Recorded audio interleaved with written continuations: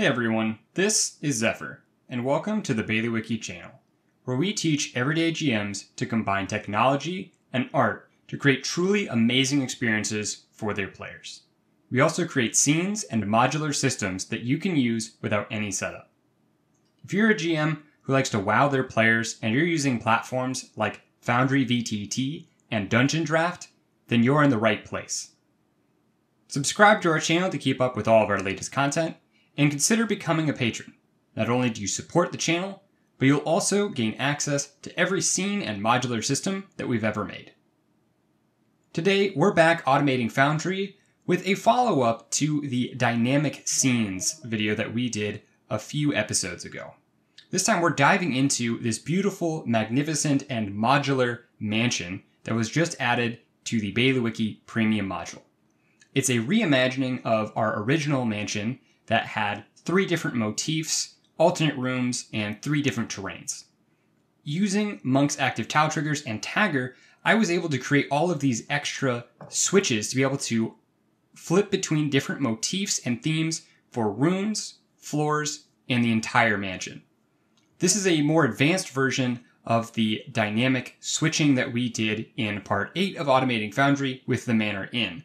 And I'm going to dive into the first part of this, as this will probably have to be a multi-part series discussing the different elements and aspects that go into making such a complex and dynamic scene as this. You can see as I'm clicking around, I have things that are controlling entire floors and individual rooms, allowing me to swap this ground floor into a furnished mode with green lights indicating what motifs are active in each individual room. We have level-specific labels so that we know what rooms are a part of each floor of the mansion, and we can keep things organized that way. So today we're going to dive into the basics and the glue of what makes these indicators work and some of the features of combining Tagger. As always, check the description for timestamps, and let's get started. First, a quick introduction to how all of this works. I have all of these individual controls for these tiles. And I'm going to open up both my furnished and unfurnished controls for the upstairs tower room. We'll see here in the taggers, I have a mansion 2B control on both of these. I've designated the tower as room 2B, and then we can see that these have a furnished and unfurnished modifier respectively for a mansion 2 tag and a mansion master tag. So that designates them as a floor 2 control and a master control, or a part of the mansion, within their respective themes. And this is how we use those floor-wide and mansion-wide controls to be able to flip things all into this sleepy, unfurnished version, as well as the ruined and furnished versions. So we're combining multiple tags to give us more robust control and have larger transformative features in our controls. So let's dive into the triggers themselves. This is your standard GM-only on-click tile. I have the hover over pointer enabled because I think it's really intuitive and convenient for users to be able to hover over the tile and see the pointer come up. And then going into the actions, I have a lot of anchors here. These anchors aren't used for any particular logic within the tile trigger itself. They're there more for organization. There's a lot of different moving pieces, and so making sure that you're actually turning everything on that you need to and turning everything off that you need to for an individual room is really important. So I have them broken down to different sections, such as art, lights, sounds, walls, and setting and clearing the control anchors. To start, I have this altar where I'm going to be changing everything that's tagged with the Mansion 2B control, which is everything for this room, and it's that whole panel of tiles up there. I'm going to change the tint to white, which is kind of my off-state indicator. Next, I play a sound file that is going to let the user know that, okay, you did in fact click on this, it's just now loading. So it's a good way to give some feedback to your user or yourself if you're constructing this for yourself. Next, we're going to alter the specific tile here. Here we're altering Mansion 2B and giving it a new art value. And we're going to show and hide the appropriate lights. We have the base light, and we'll also see that there is a sparring light, and that is for one of the specific alternates. If we had sounds, we would also be enabling and disabling them here. And same thing with walls. We've only got one set of walls, and the only thing that needs to change with them is their movement, and that's going to 20, so therefore normal movement restriction. we have another tool that will turn it to 0 and completely unobstruct the movement there later. But we can see we have these different tags here and these different settings so that we can swap between entire themes without just flipping the artwork, but actually making it feel like that artwork has an impact on how the scene is navigated. Finally, we wait a second to make sure that when we toggle the control's initial color to white, we wait before we set this particular tile to green. Otherwise, it might run at the same time and you might not have the tile color actually switch over properly. So switching over to my token control, I can click on these and swap them around. And we can see right here, this is the base wall for the Mansion 2B area. And we'll see that it now obstructs movement. Since it's a desk, we don't have it obstructing anything else. And when we go into the unfurnished version, we'll see that this now no longer obstructs movement. So it's allowing free reign where we are not seeing a desk in the artwork.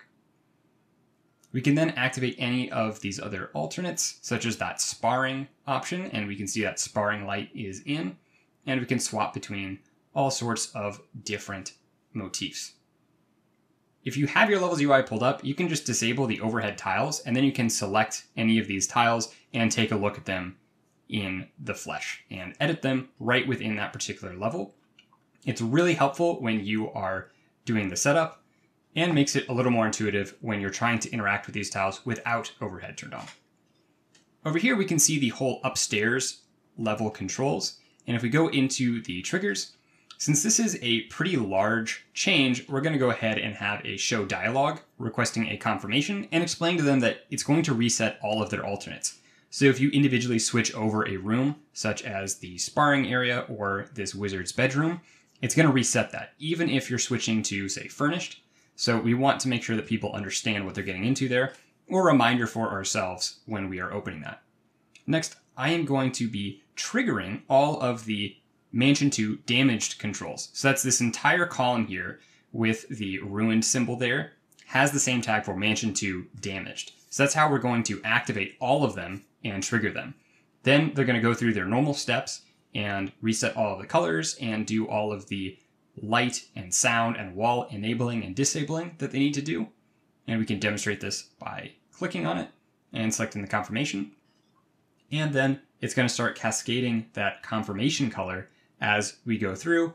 And when all of them are green, we can see the entire upstairs has switched over to this ruined variant.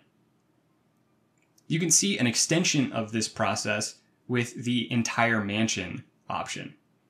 Here, rather than using that Mansion 2 whatever motif control, we're using the Mansion Master motif control.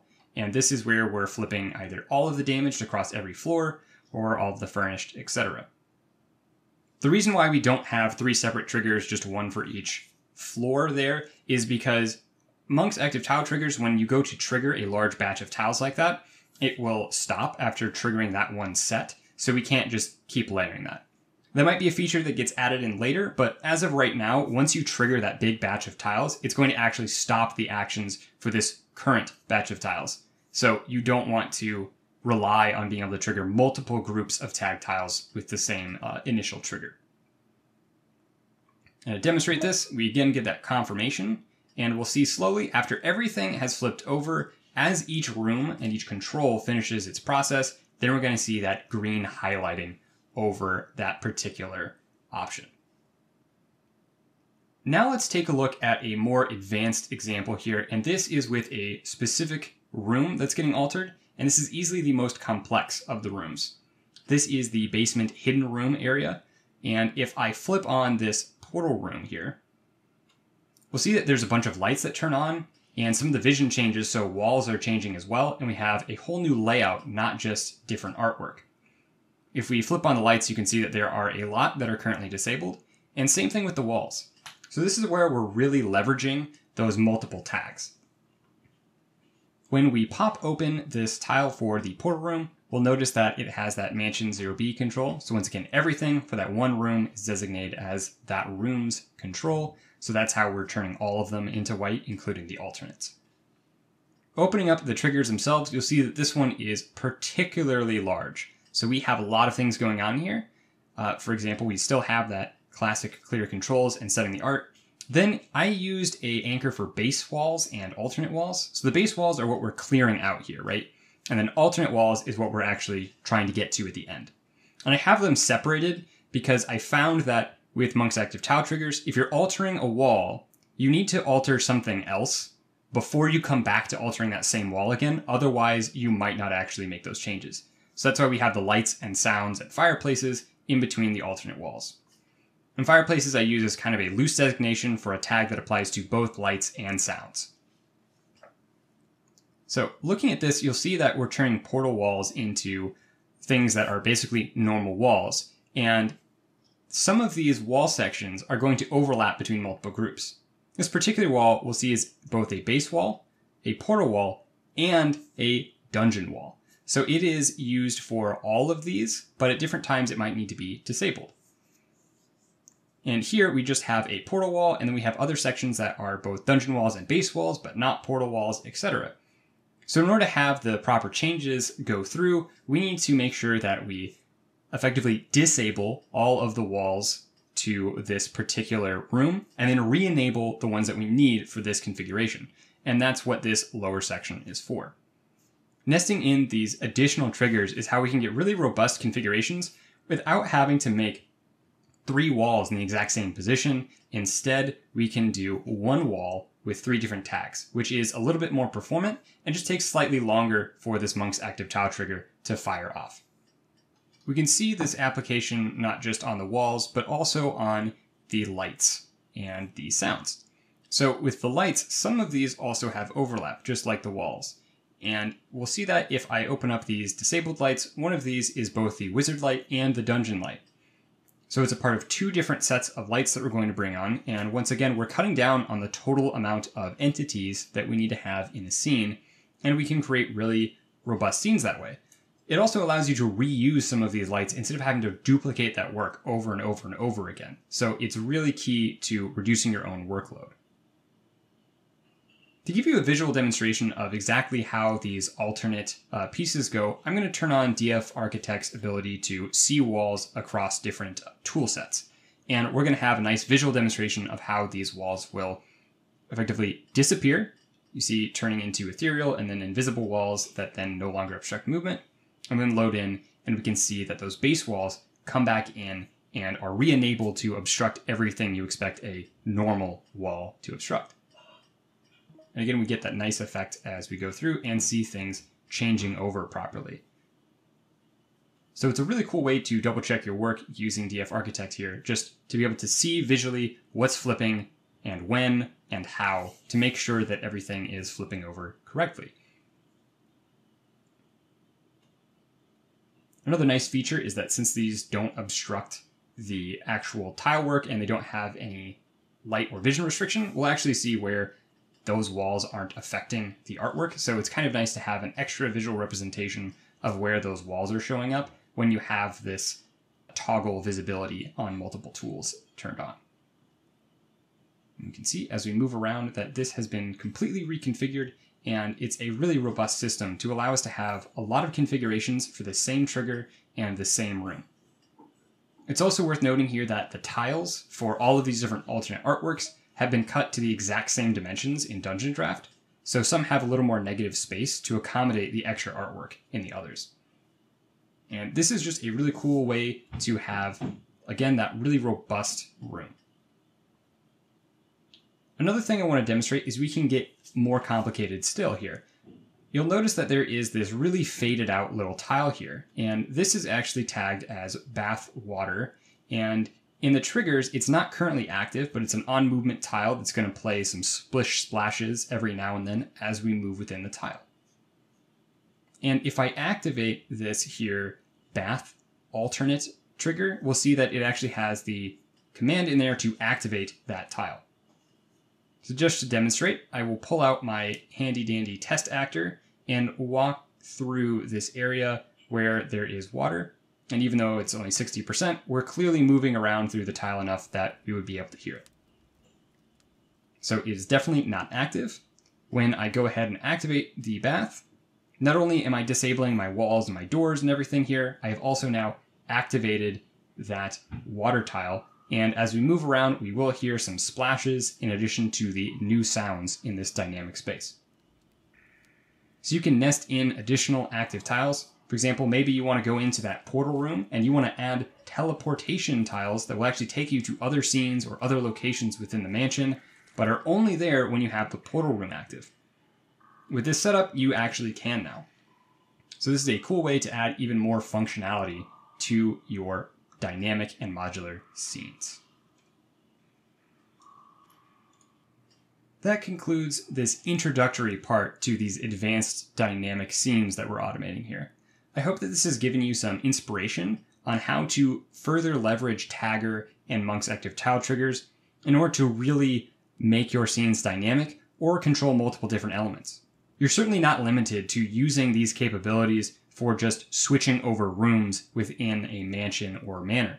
You can also use them for creating dynamic environments in a combat or within a puzzle or trap, etc.